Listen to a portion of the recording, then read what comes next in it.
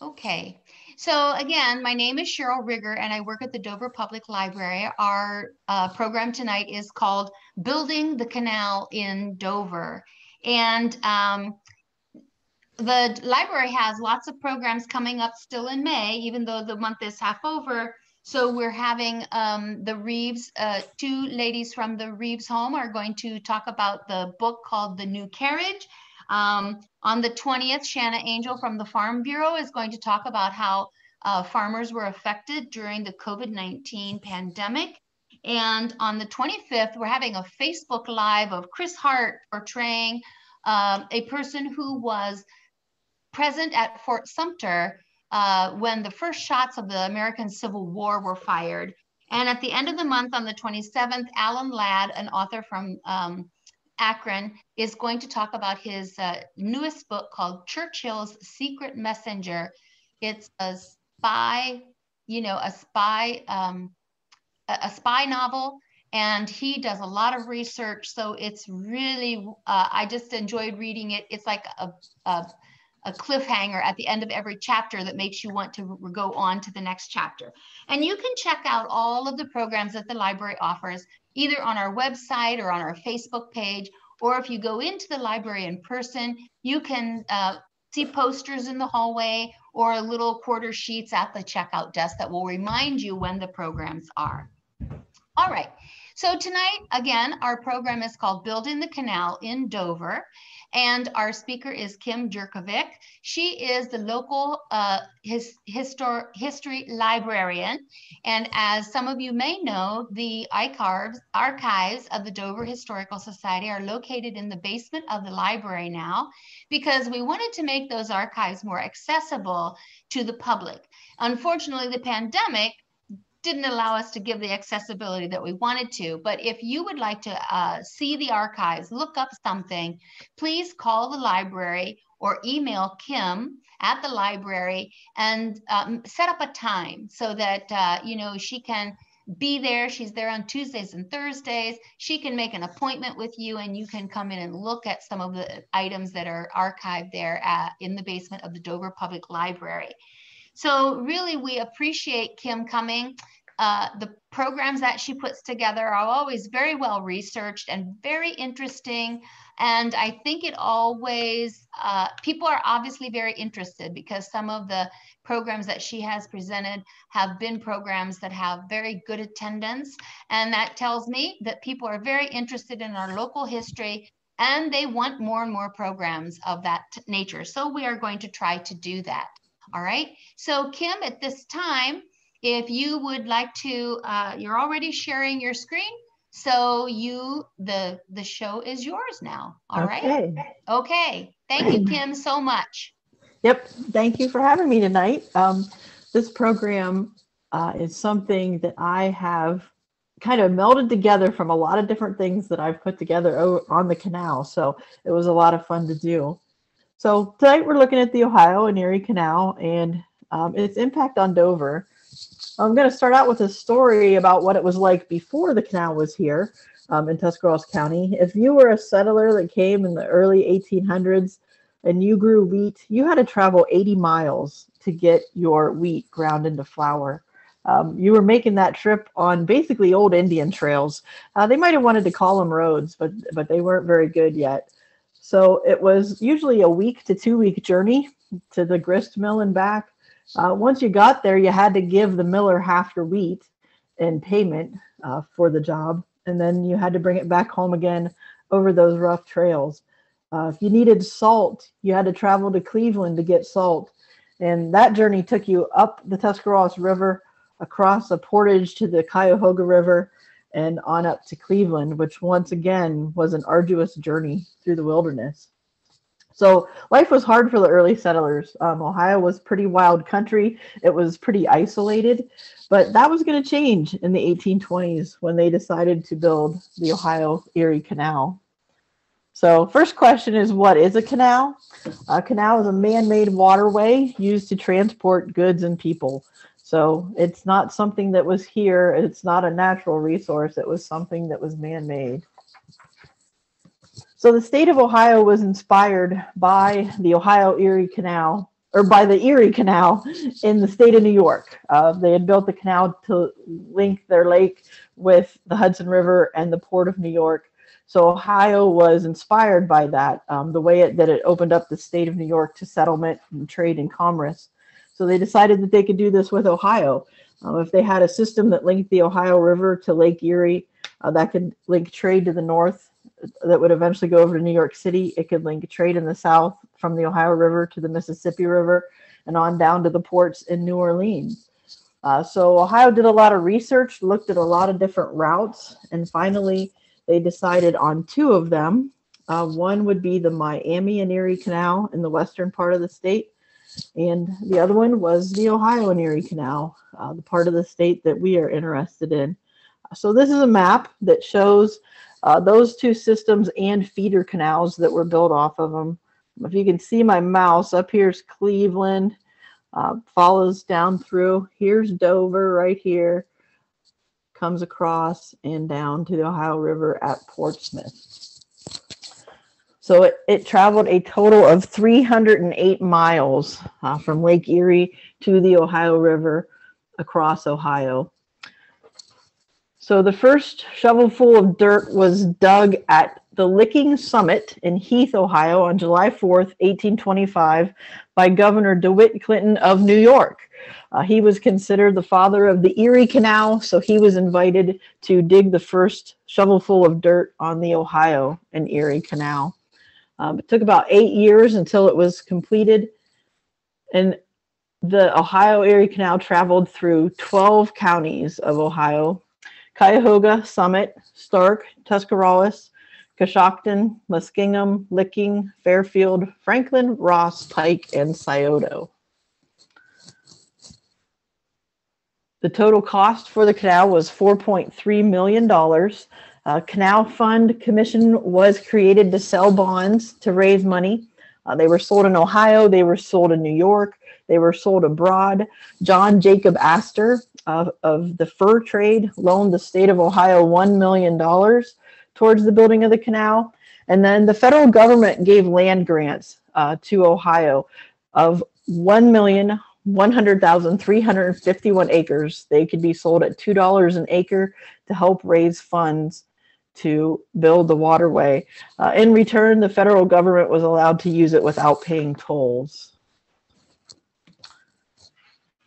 So let's build the canal. It was built in the state from 1825 to 1834, and it was built here in Tuscarawas County from 1826 to 1830.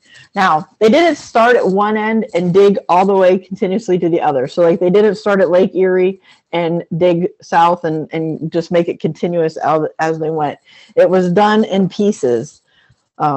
Each time a big enough section was finished, they'd go ahead and put water into it and open it up for use. So the first section that was completed was from Cleveland to Akron. I think that's one of the amazing parts of this engineering feat, was that it wasn't just a continuous line. They did it in pieces and it all came together. They didn't get somewhere and one piece was 50 feet off from the other piece. So I thought that part was impressive about how it was built. If you look at some of the dimensions, this is a lovely hand drawing to show the dimensions of the canal, but it was 40 feet wide at the top. And you can see the bottom is more narrow. It was 26 feet wide at the base of the canal. The average depth was 4 feet. In some places it was deeper than that, but it needed to be at least 4 feet deep. The side that had the towpath was 10 feet wide, and then the heel path on the other side was 6 feet wide with an embankment. Each section, yes. We are not seeing that graphic. Did you say it was a hand? Oh, there it is. Okay, now we got it. Did it come up? Yes, it did now. Mm-hmm. Okay, I'm sorry. That's all right. That gives us a good idea. Okay, thank you. Yes. Yes. I wonder if my mouse was somewhere weird. Okay. Okay, so it was built in sections, so it was often individual contractors that did it. It wasn't one person who oversaw it all. The 1 mile sections of the canal were let out to individual contractors. So at first, there was a lot of bidding going on for the work. Great competition to get a section. But soon the contractors realized what hard work it was to actually undertake this digging, and some men subcontracted out the work. There was a lot of dishonesty in the system and misunderstanding of what was going to go on, but eventually the whole thing does get completed. In Dover, Christian Deerdorf was the founder of Dover, and he had a section of the canal. Abraham Shane, who lived in Dover for a while and eventually founded the village of Shanesville, had a couple sections in the area near Dover. Some of the original engineers on the project came from New York and had worked on the Erie Canal, but eventually local ones emerged also that did a lot of the engineering. A lot of the labor was done by Irish and German immigrants. They came to America looking for work, and they came to work building the canals. A lot of the farmers in the area also went to work digging the canal too, though, because this was a way to earn money. Most of them at this time were still living on the barter system, where I was going to trade you a pig for a bushel of wheat. But this was a way to earn cash, was to work on the canal. It was considered quite dangerous, and it was characterized by a lot of illness. They didn't realize that standing water was what was causing their illnesses, but there was a lot of illness on the canal. In 1827, there was a work stoppage across the state as they were building it because they were hit with malaria. And sometimes the canal was referred to as the Irish graveyard, and they said for every mile of canal there was at least one dead man. So as they were building the canal, there were different stages of work that had to be done.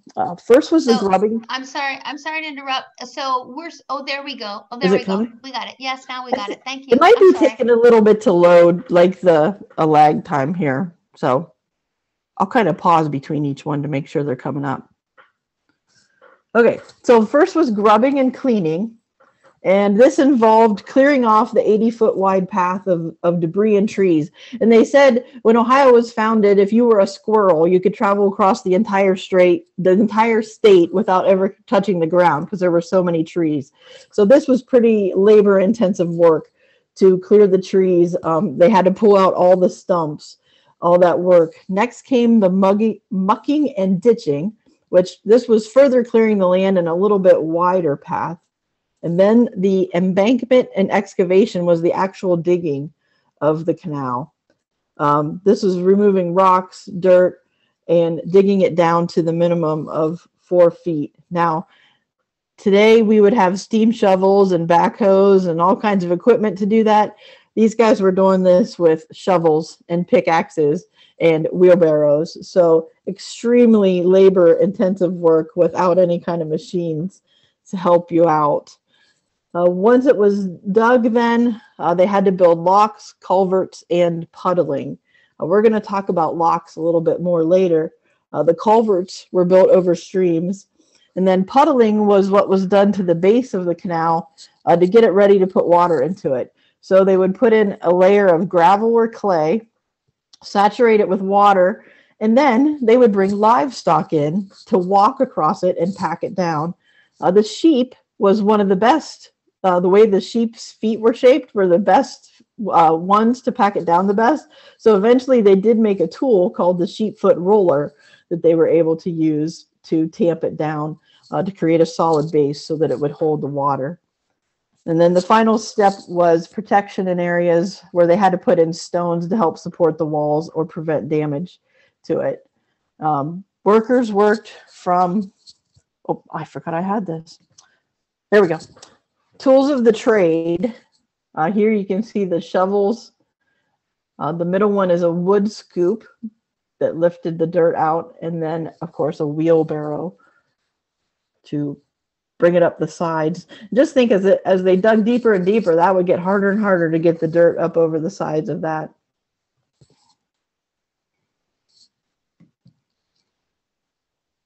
And so the workers worked from sunup to sundown, 26 days a month. It was seasonal. In the winter, the ground would freeze, so you didn't dig in the winter, but early spring to late fall. They were paid about 30 cents a day. It can end up to be about $7 to $10 a month. Usually the workers received food, shelter, and a jigger of whiskey every day.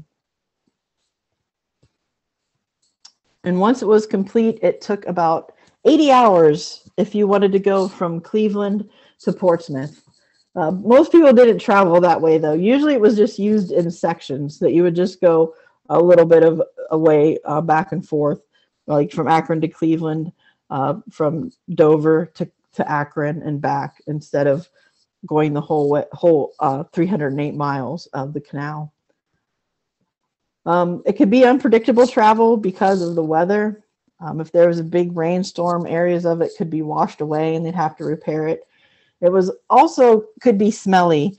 The canal wasn't a river, so the water wasn't flowing like the water in a river flows, so it could become stagnant and stinky. So here in Tuscarawas County, the canal went through 8 of the 22 townships. So it started in Lawrence Township near Bolivar, headed south through Fairfield Township, Dover, Goshen, Warwick, Clay, Salem, and then Oxford Township, and it left the county near Newcomerstown. So it entered the county by crossing over an aqueduct, which an aqueduct was like a bridge for a boat. It was wooden, the water would flow through it, and it crossed over the Tuscarawas River. As it traversed across the county, there was a change in elevation of 124 feet, so they had to use locks for that change in elevation. And here in Tuscarawas County, we have had locks numbers 7 through 21. Other features were a guard lock that was used to get in and out of the river. You could go from the canal into the Tuscarawas River. There were 2 feeder dams that helped put water into the canal here, and then 24 stone culverts that went over streams. So the first boat to traverse the canal in the county was called the Union. If you remember I have to interrupt again. We are still about where the people that paid. Okay, now we're looking at the townships. Okay. Okay. So I think now we're ready for the next one, perhaps. Okay, I didn't move it yet, so I was still on this one. Okay. I'm sorry. Okay. That's okay. That's okay. All right. But the first boat to travel on the canal was the Union, which was owned by Christian Deerdorf. That name pops up a lot in Dover history. Once again, he was the founder of Dover. Left Dover on October 29th, 1829, and traveled north on the canal. That boat and its 6 horses cost $2,123. And the canal in the entire county, from the north in Bolivar down to Newcomerstown, was completed by August of 1830. All right, I changed it now. Yes, we're seeing it. Okay, very good. Canal boats, what made them go? They were mule powered or horse powered. You would have a team of 2 horses or mules who walked along the towpath. They would be hooked to your boat by a 70 to 90 foot tow rope. They usually had at least 2 teams of horses or mules, so that one set got tired, you weren't done for the day. You'd get out the other set and keep going. Each boat needed a crew of at least 2 people. You had to have a mule driver, and you had to have a steersman to steer the boat. If you were a more affluent canal boat team, you might have more crew members on board also. The canal was wide enough for boats to pass one another. They kind of had a system out for that. The northbound boat would hug the towpath, and its horses would come in close. The southbound boat would go to the far side, and their horses to the far side of the towpath. The southbound boat would drop its tow line into the water, and they'd pass by one another. So here's a picture of a boat. This is somewhere in Tuscarawas County. And you can see the 2 mules up front, and then the boat's just coming in on the right side of the picture. So that kind of gives you an idea how long the tow ropes could be that were used. And then this is another picture that shows, that is the Worcester Avenue Bridge. And you can see this is later, there's a trolley car on there, but you can see the towpath is here in the middle. On the right-hand side is the canal, and on the left-hand side is the Tuscarawas River.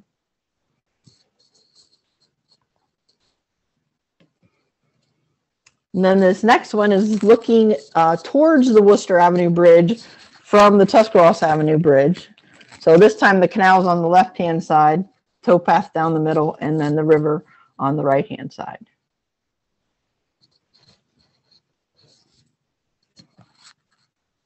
And then this one's looking from the Worcester Avenue Bridge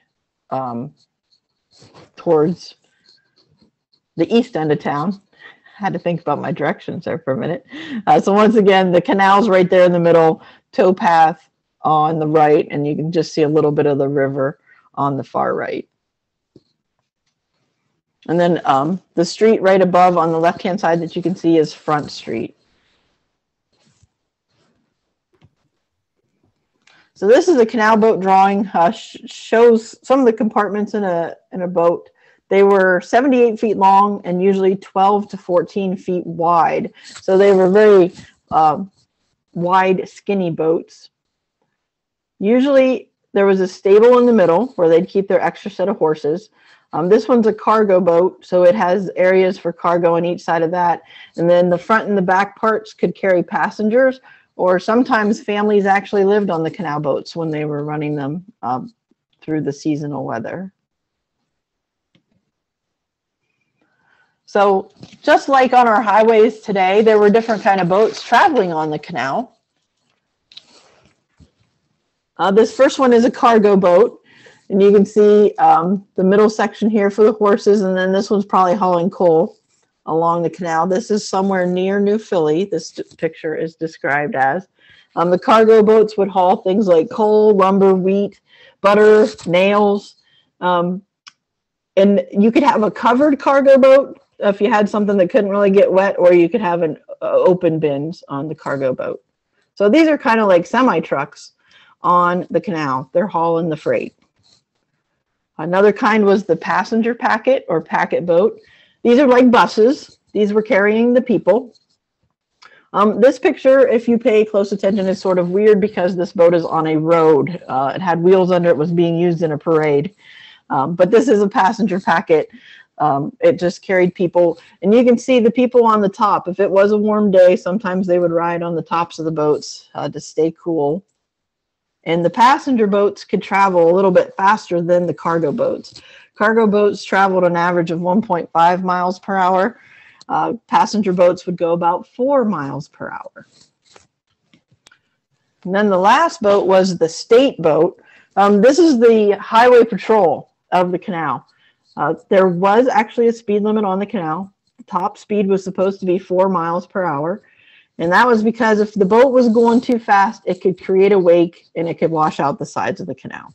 So you couldn't go too fast in your boat. The state boats also took care of the canal. If there was a storm and a washout in an area, they would come repair the sides.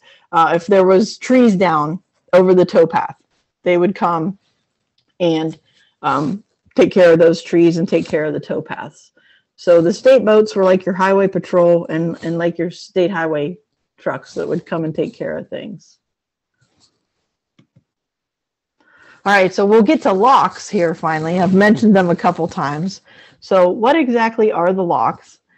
They were like stair steps for the boats. So when you were traveling from Cleveland to Portsmouth, of course, Ohio is not flat. And it wasn't like the log flume ride at Cedar Point. You couldn't take your canal boat and go whooshing downhill.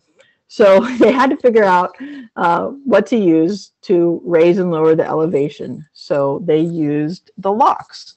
They're made from sandstone, and they have wooden doors and wooden floors on them. You could enter one from one level. If you were on the lower level, you entered into the lock with just a tiny bit of water in the bottom. They'd close the doors, and they'd slowly let water in and raise the level up to the upper level of water above you, and then let you out onto that upper level, or vice versa. You'd go into a filled lock. It would be emptied slowly while the boat was in there, and you'd go into the lower level. So this is a drawing of a typical plan of a lock made with the sandstone. In 1906, there was a program to make some improvements, and some of them were cemented over. So like the one on the south side of New Philly, that lock that you can still see there has cement on it. That was a project that was done later. So they were originally sandstone. So here are some pictures of some locks in the area. This lock is known as Jones Lock, and this was the closest lock to Dover. This was lock number 12. And so the boat would come in on the upper end here. That's the higher end. Enter the lock, let the water out, and then we'd go down into the lower level of water here. On average, it took about 40 minutes for the entire locking through process. Oftentimes, two boats might come up to the lock at the same time. They said there's no protocol for exactly how you went through those locks other than the crew that could fight the best usually got to go first. And this lock is located just outside of Dover on Route 800. It is no longer there. This is a picture from Port Washington. And this lock's right, I believe as you were heading into town was there where this one was located. And this one you can see they're coming into a filled lock.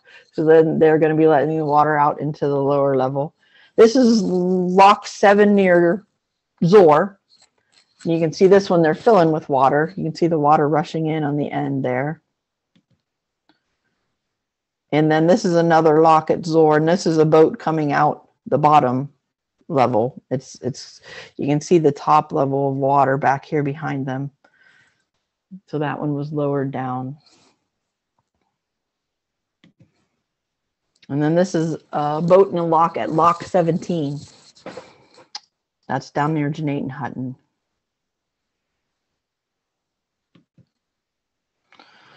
And then you see locks in different places today. This one's a pretty well restored one that's in the Cuyahoga Valley National Park up in Peninsula. The one over here on the right top is the lock near Canal Fulton. If you take a ride on the St. Helena 2 or 3, I think it is up there, that's right near where you turn around. You don't actually get to go through the lock, but you can see it. And then the lock on the lower right is lock 15 it's in Tusky. They have kind of a little park around that one. A great feature of the canal in Dover was the toll booth. The canal system was like our turnpikes today. It wasn't free to use. You had to pay a toll to go on the canal, and it depended on how many people you had on board, how far you were traveling, what kind of things you were hauling. Those things all determined what your toll was going to be. So Dover was the only toll booth in Tuscarawas County. So every boat that came through Tuscarawas County, came through Dover, had to stop there and pay a toll. So here is the toll booth right here in the middle of this picture, really. That's the Tuscarawas Avenue Bridge there. And then this was the toll booth. So every boat that came through, whether it was going north or south, had to stop at the toll booth and pay their toll. Now, one thing that made this great was that if you were stopping to pay your toll, you might also decide to stop and get some provisions for your boat. So you're going to do some shopping in Dover. You might decide your horse or your mules needed new shoes, and so you visited the blacksmith that was here in Dover. Maybe you had a really lucrative trip with your canal. You had some extra money, and you guys decided to eat a meal and spend the night in a real hotel instead of sleeping on your canal boat that night. So the toll booth was a great thing for Dover, that it made every boat stop here. It also gives you an idea of the numbers of things that were hauled on the canal by some of the toll booth numbers. In 1850, these are some of the numbers that were recorded at Dover's toll booth. 451,000 bushels of wheat, 39,000 bushels of flour, 250,000 pounds of butter went through Dover on the canal, 101,000 pounds of bacon, 580,000 pounds of pig iron, and almost 3,000 barrels of whiskey. So there was quite a bit of commerce going on up and down the canal. Another important feature in town is right here in the middle of this map where it says basin. The basin was an area where the boats could pull into to dock. They could turn around there. They could get repairs in a dry dock there. So this is sort of like the toll booth too. The fact that Dover had a basin, it was an area where the boats could stop, and it helped draw people to the area and create business in the town. So before we move on too much further, we'll talk about some of the drawbacks of the canal. First off, try to drive your car 4 miles per hour. It's really hard to make a car go that slow. So it was a slow way to move things. Now, it was a great improvement from the trails that they were trying to use, but it was slow. And when better technology came around, this canal stopped being used quite as much. Second is the seasonal issue. The canal froze in the winter, so you couldn't use it from November through March, different times of the year because of it being frozen. This is a fun picture because this is actually in Dover. This is the Worcester Avenue Bridge here in the background, and you can see one of the hotels up along Front Street there. And there's a group of boys playing there on the ice and a guy walking down the canal. But even though it had some problems, you can't underestimate the impact that the canal had to develop Ohio during this time period. It opened up an area where before it was treacherous to travel. It took a long time, and it opened up Ohio to the nation's market economy. One canal book stated, "The routes adopted were a singular compromise of geographical, economical, and political requirements that sought the greatest good for the greatest number of people in the state of Ohio." 1851 was the high point of the Canal Era, as it transformed Ohio from a subsistence economy where you just grew the things you needed to live to a market-based economy where they were growing things and taking them to market. It changed Ohio from a wilderness to a prosperous agricultural area, and then moved from that to a prosperous industrial area. So these are some of the numbers on this screen that show the impact of the canal using numbers. So the population of the 36 counties along the canal, this counts both the Ohio Erie and the Miami and Erie, was 1.15 million. In the 52 away from that, it was 1.19 million. But the tax value along the 36 that were along the canal was $470 million versus $420 million for the ones not along the canal. In the years that it was prosperous, it gave a net revenue of $4 million for the state of Ohio. And for the counties that were located along the canal, there was a gain in wealth of 539% from being in that area. So those are kind of the direct effects that you can see. Indirect effects were it cheapened transportation costs. It increased the value of land and products. Wheat went from an average price of about 75 cents to $3. It influenced settlement. It developed agriculture and mining, commerce, manufacturing, and it laid the base for Ohio's industrial, commercial, and political power. It brought kind of differing areas in the state together. If you were along the canal, it turned it into a homogeneous area, people with the same kind of interests. It created a snowball effect because it cheapened transportation. It gave you access to areas where you had a hard time getting to before. It made wider markets, so then production increased. If production was increased, people gained more wealth, and that could be invested in other things. So industry was stimulated, natural resources were developed, and more wealth was created, which created even more new investments. Yes, Kim, we are still frozen. Oh, now, okay, now leave that slide up a little bit because we were on the frozen river side. You were frozen on the frozen river. Yes, we were. All right. So now we're looking at the population. Yes, the tax value. And the tax value and the net revenue. I'm impressed by that. The gain of wealth. Yes. In counties along the canal is quite significant. Okay. All right, now we're ready to move on. It's just that Okay. it's like it's slower. Yeah. You're talking about the slide, but we're not seeing the slide yet. Okay. Okay.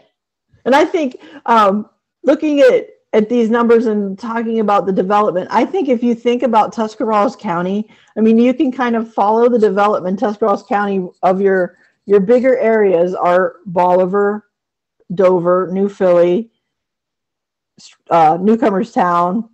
So it kind of, I mean, you can kind of see how the canal still influenced that with some of the bigger areas. Uricksville had a feeder over to the canal. So you got the Uricksville-Denison area. So you can still see the influence of the canal today, I think, on settlement in Tuscarawas County a little bit. So let's look at specifically at Dover here. Before the canal came to Dover, New Philly was founded in 1804. Dover was founded in 1807. Both Christian Deerdorf and John Knisley wanted their town to be the county seat of Tuscarawas County. Tuscarawas County was formed in 1808. If you look at Dover Square, it's pretty big. You could put a courthouse there somewhere. So there's kind of a competition from the start between Dover and New Philly. Back in 1808, New Philly won that first contest. They were chosen as the county seat. So therefore, you know, government business was conducted at the county seat. Land deals were done at the county seat. There wasn't a lot of reason to go to Dover. It was only 3 miles away, so it wasn't like it was a day's journey and you needed to spend the night there if you were traveling. So Dover in 1820 had a population of 46 people. Now, are we supposed to be seeing another slide? Yeah. Oh, there it is. Okay. All right. Okay. So 1820, 46 people in Dover. So then the canal was built between 1826 and 1830. And by 1840, there are 598 people in Dover, and it is the largest town in Tuscarawas County. In another 10 years, it doubles in size. Wow. So you can see that the canal was very important. New Philly might have been the county seat, but Dover got the canal. Money came into the area. Warehouses were built. They were sending out wheat and corn, flour, pork, butter, eggs, lard. And there's a little book called The Reminiscences of Dover, and in it, it states, Dover became a great wheat market for this and neighboring counties. Businessmen of all grades and occupations came and established themselves here. A great number of our present citizens and others came between the years 1830 and 1840. Warehouses and stores multiplied fast to accommodate the business. The competition was so great among wheat buyers that their runners would go out on different routes to meet the teams coming in. When they would jump on the wagon, ride a little way and make their bargain, then get off and go back to meet the next one. So it was a bustling wheat center.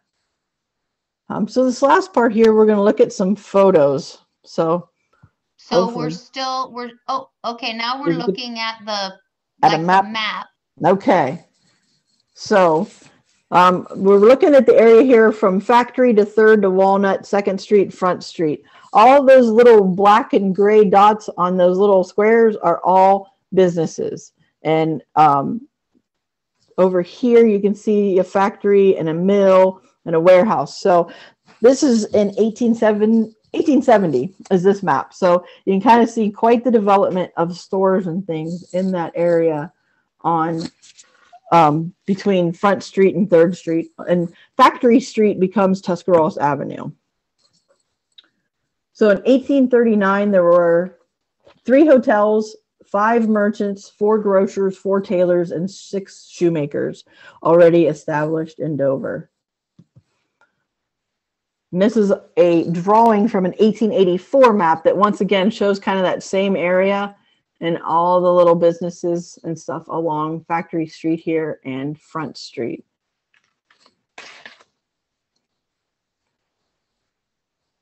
And you can see some horses here on the canal.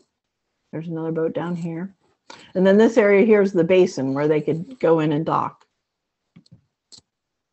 So this is one of the earliest hotels. Did it change?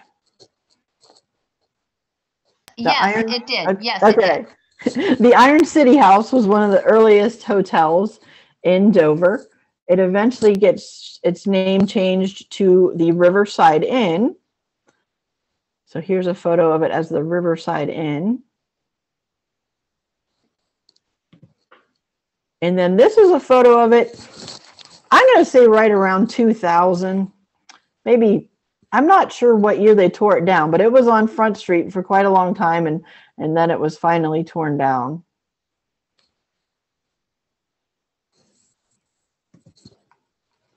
And then this is a photo, this is the river.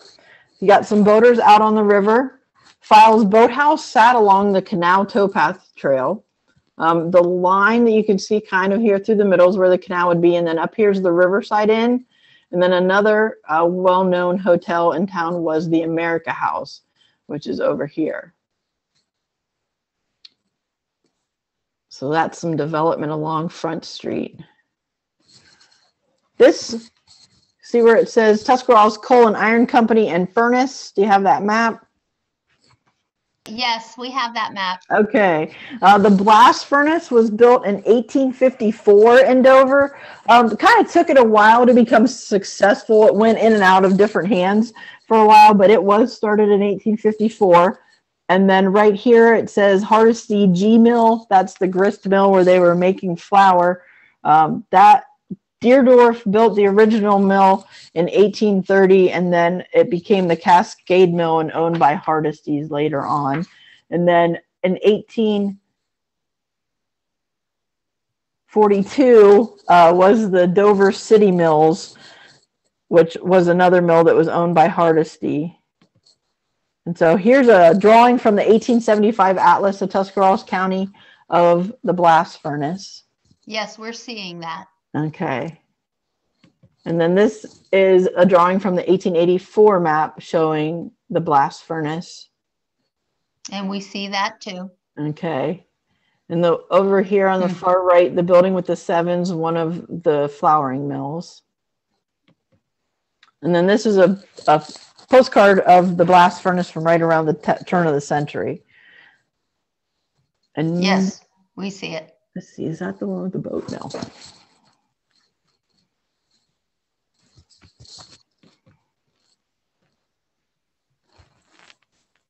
And then this kind of shows the general area again. And then this one's a little wider view of the without the blast furnace in it. And you can see these, this is a mill and a planing mill here along the canal. And then these are warehouses. So between the canal and the river, they built these mills, and then here by the basin were warehouses. And then this is a picture of the city mills. This is the one that was near the blast furnace. And I apologize that that one's so light. That was as good as I could find. And then this one is the Cascade Mill, and this is the one that was between the canal and the river. Now, is that flooded? Yeah. We'll talk about that in a little bit. Okay. But yeah, that was the one I could find of this mill. It was a flood picture. Then this is kind of a aerial view of that general area. The white building here in the middle is the city mill. You can see the blast furnace over here. This is one of the warehouses. This is the planing mill, becomes a furniture factory. And then to the left would be the other Cascade Mill building. This is a tar plant here. And then this is the steeple of St. Joe's Catholic Church here in the distance. Oh yeah. Can you all see that at the top right, like where the horizon is? See where the steeple, your arrow is small, so yeah, there it is.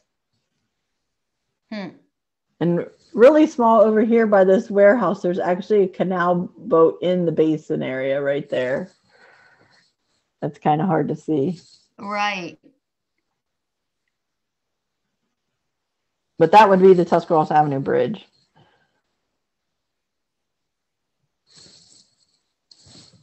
And we see the little toll house there, like on the bridge, right? To the right of it. Yes. Yep, there's the toll house right there. Yep. Okay.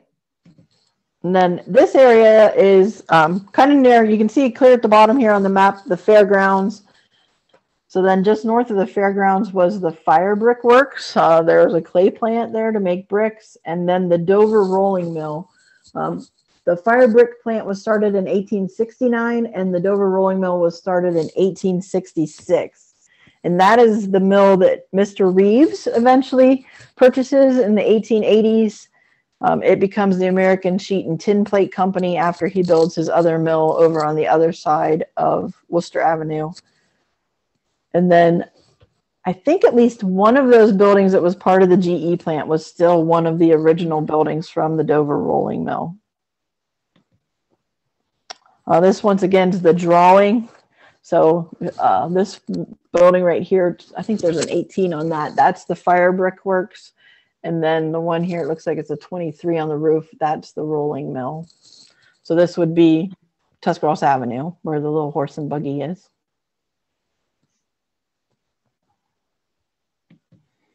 And then here's a drawing.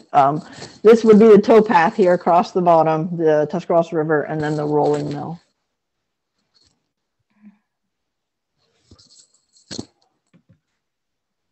And then there were a lot of carriage manufacturers, blacksmiths, all kinds of blacksmiths in town that were started during the Canal Era.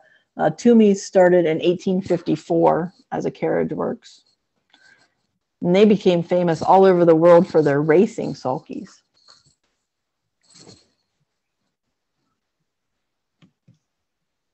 And then this kind of shows a bustling 3rd Street. There's some horses and carriages there, but all the buildings and shops that were along there.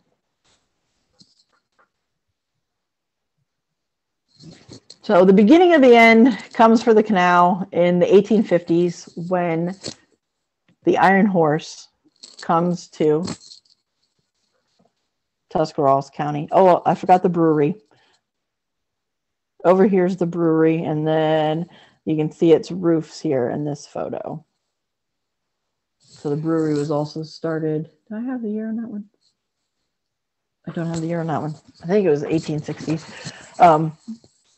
So the beginning of the end for the canal comes with the Iron Horse. The first railroad comes to Tuscarawas County in 1854. And in Ohio, between 1850 and 1860, there were 375 miles of rail lines in Ohio in 1850.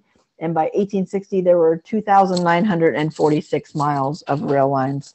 The railroads were not seasonal. You could go no matter what the weather was, and they could go a lot faster. So the rail lines started the beginning of the end for the canal. It was still sometimes used for leisure trips. And it could also be used for things that didn't necessarily have to be shipped quickly.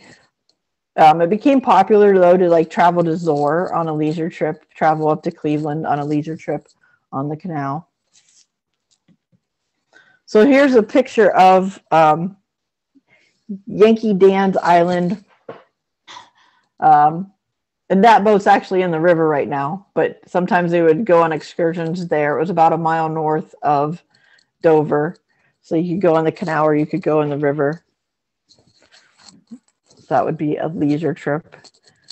But the real end of the canal came in March of 1913. First, the river was frozen. So you can see the chunks of ice in the river here. Here's another one with the frozen river. These were taken on March 23rd. I believe it's on March 25th, it starts to rain. And it just keeps raining across Ohio. And there were floods across the entire state.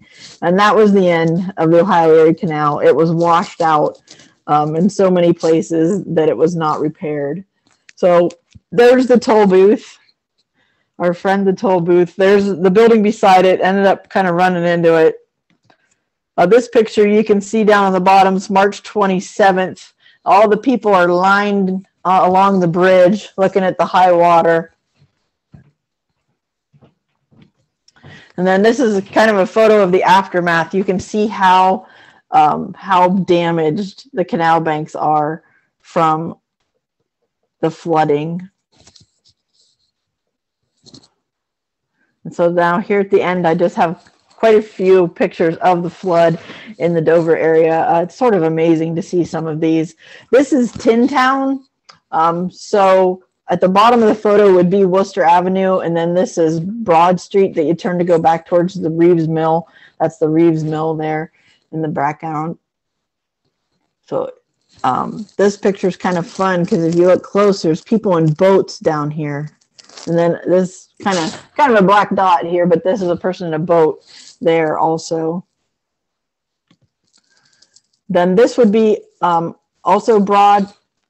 This is the Worcester Avenue Bridge. This was another one of the breweries in town, which part of this building is still on Chuck Nicholson's car lot. So this is the road that goes by there, completely underwater. And then this one shows the aftermath. This is kind of looking the opposite direction down that street. This was the bottling house for the brewery, but just the mud and debris covering the street once the water went down. I think this picture is amazing too because of these really nice houses that were on that street.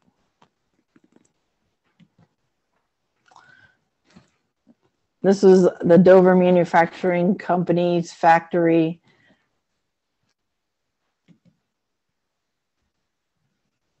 And this is another view of that same building. And then this is that building collapsed. It eventually collapsed from the flooding. This is the American Sheet and Tin Plate Company here in the background.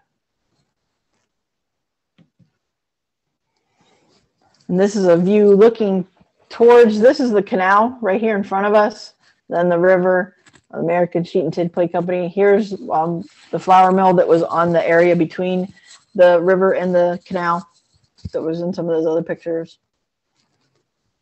So you can just see how extensive the flooding was. This is the blast furnace on the left. So it got that close.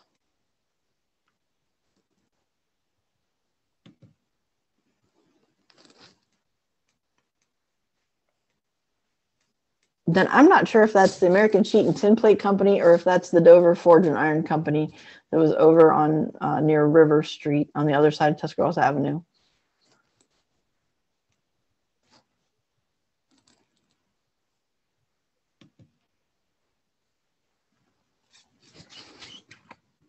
And so that is the last one I have. All right, great. There we go. Okay, so now at this point, if you have questions or comments, you can unmute yourself and tell us, or make a question or comment, or you can write your question in the chat box if you want, and I'll keep my eye on it and read what you want to know. Well, people have already said they liked it. They enjoyed learning about it. That's very good. Yes. Thank you. There's always something to learn. Anybody have a question or a comment? Let's see. I'm going to put in my...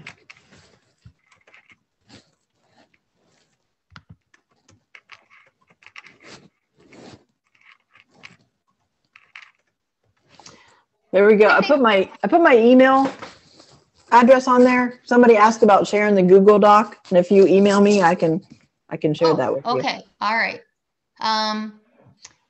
So did you put it in the chat or on your screen sharing?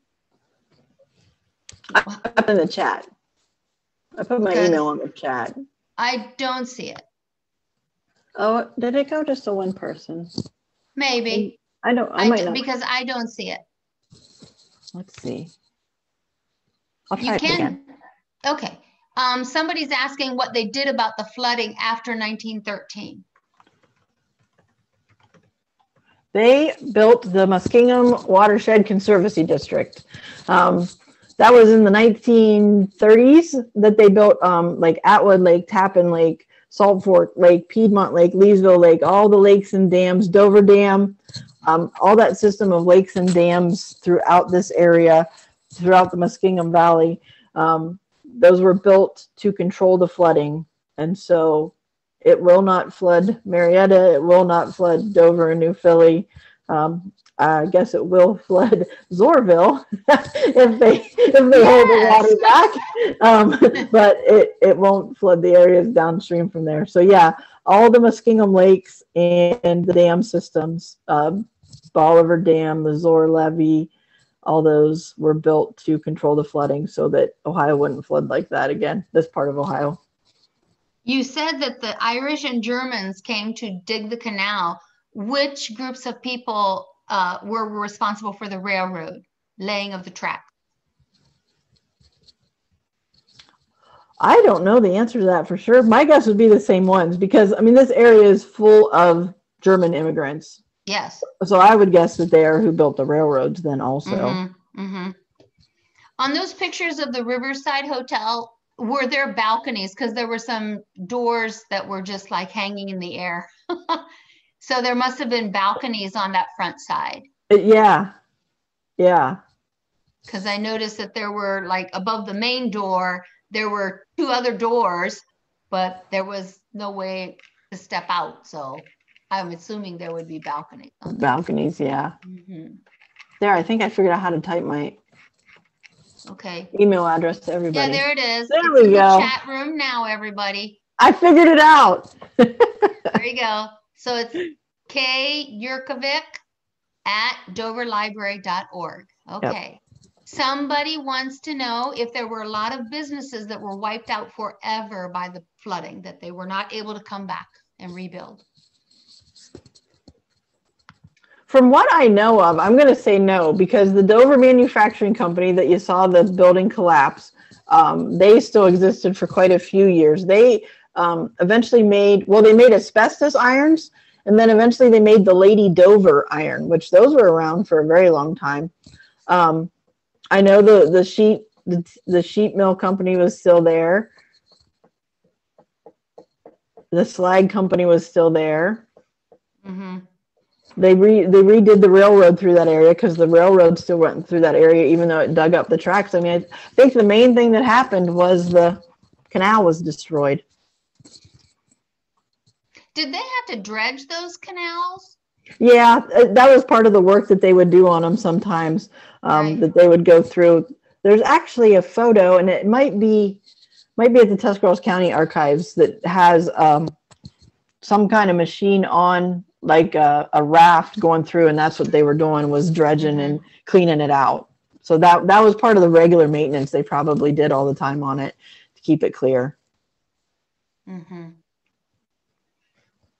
Other questions or comments? I just can't imagine, the labor that it took to dig those. Yes. And the Zor village paid off a lot of their debt by doing quite a few sections of the canal. And there's stories about the women carrying baskets of dirt on their head out as they were digging it, and using their aprons to carry dirt. But yeah, just so much intensive work, and all by hand. Mm-hmm. Just amazing. Yeah. Well, but I guess too, like you said, look at the economic and agricultural and industrial impact that canal had on the towns that were along the canal. Yeah. And, when you talked about how the canal went, that like major settlements were like gained advantage from being along the canal: Bolivar, Dover, Philly, Tuscarawas, those are the same places that the 77 went through. Goes through, right. So it kind of follows those same, you have to serve, once those areas become established, you have to make sure they have, transportation available and like infrastructure to keep those industries going and those populations going. So that's very interesting, I think. And I mean, the canal is what made Akron a town. It's what made it a big milling center. Mm-hmm. Because there were a bunch of locks there. It took you a really long time to lock through Akron because it was such a change in elevation there. Mm-hmm. I remember some student was doing a report when I was a teacher. They were doing a report, and what they had to prove how building a town on a water was a great thing, you know, like near the water supply. Mm-hmm. So when you look at some of the big industrial towns in our area, Cleveland, Pittsburgh, and, you know, Marietta, you know, down along the river, it's a great thing to have that water because you have such a resource there for mills and for transportation. But the flooding, you have a great disadvantage as well. But yeah. Well, and the canal was important enough. New Philly saw it as important enough. They built something called the Lateral Canal that from kind of near West High Avenue, near the bridge over the Tuscarawas River there, they built like a mile-long stretch that hooked some of their mills to the canal. And like in Uhrichsville, they used the Tuscarawas River and the Stillwater Creek, and then there was a feeder that went into the canal at Tusky, and they used that so that Uhrichsville got benefits from it too. So even the few towns not right along it, they built themselves something so that they could be involved in that trade also, and use it.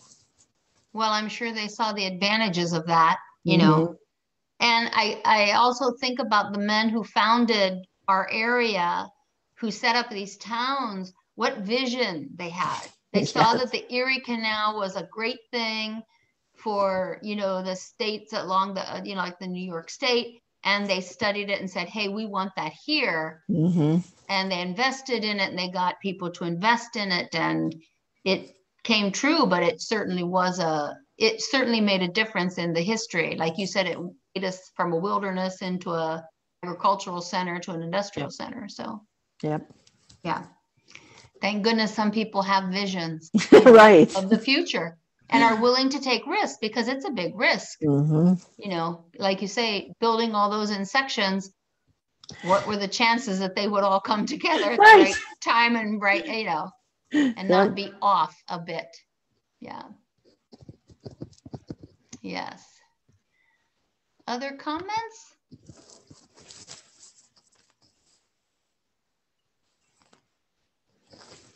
Well, I certainly thank everybody for joining in with us this evening.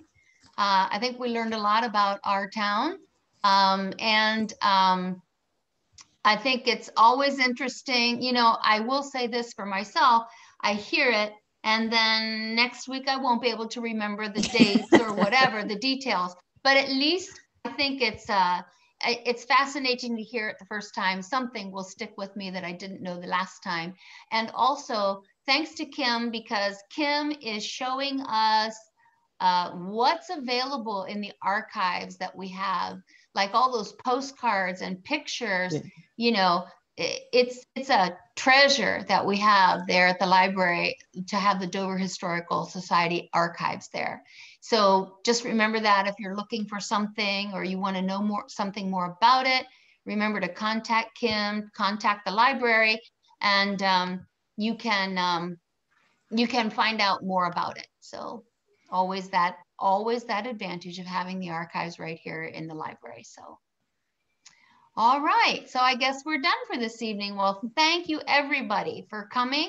Very interesting, and check out the website, see what else is coming up later on in the year. I can't tell you exactly, maybe, did we say August perhaps, Kim? That's what I was trying to think. Is it August 10th?